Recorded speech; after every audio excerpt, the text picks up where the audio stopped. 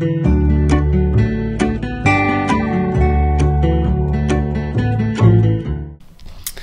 guys, I just want to show you how I've been making my like jerky the past few months, and I think I got it pretty dialed in. So this is what I get like at Walmart. I get the stir fry. I like this because it's pretty well cut evenly. And then this is my favorite, liquid smoke, the like mesquite flavor, and then also Worcestershire. You can get some of that, and then also some soy sauce. So I'll show you how to make all this.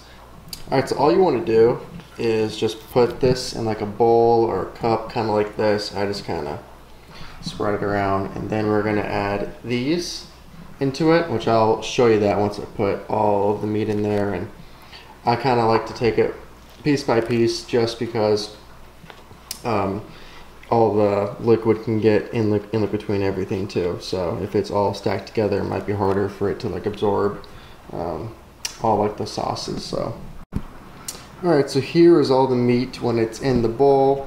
So what I'm gonna do is I'm gonna add a full bottle of the liquid smoke into this.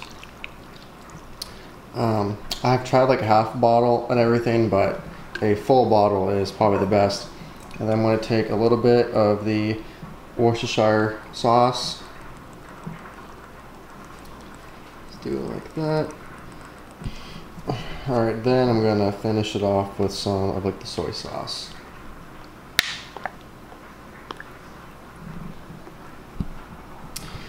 Alright, so once you have it all in, I like to kind of mix it up just like a little bit, just to kind of even everything out, make sure everything is underneath all like the sauces. Alright, so once everything is in like the bowl, all the sauces are mixed with like the meat, I like to put it in like the fridge for probably at least a day, if not like 3 full days.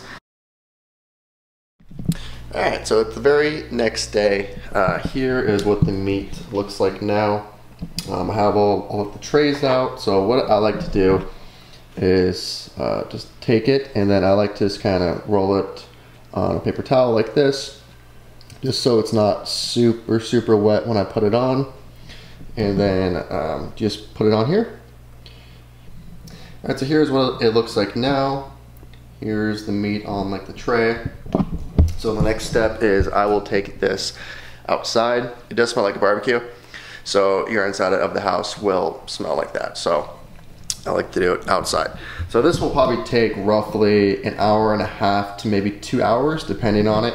So I like to set like a timer.